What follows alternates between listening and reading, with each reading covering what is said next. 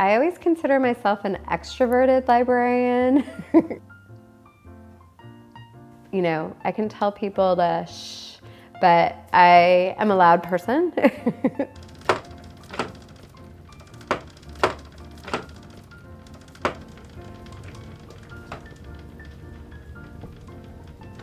I appreciate the rolling stacks.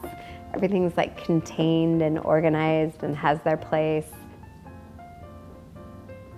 I do like looking at photographs. I wish, you know, sometimes my whole day was looking at photos, but it's actually not. I guess if they were all my children, I love them all the same.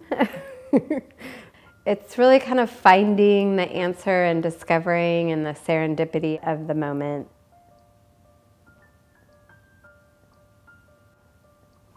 I basically discovered a job that you could get paid to be a detective and do research and not write papers. So I thought that was pretty cool.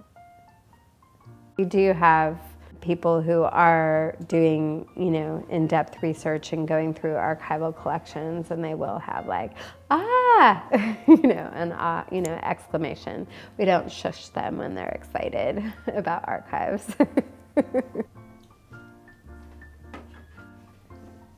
And then with a dynamic, changing environment of San Francisco, I think people do find it fascinating to see like what was there before.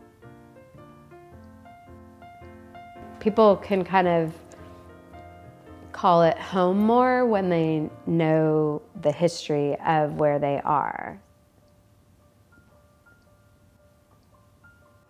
I'm a history nerd, so I'm surprised that not everyone is.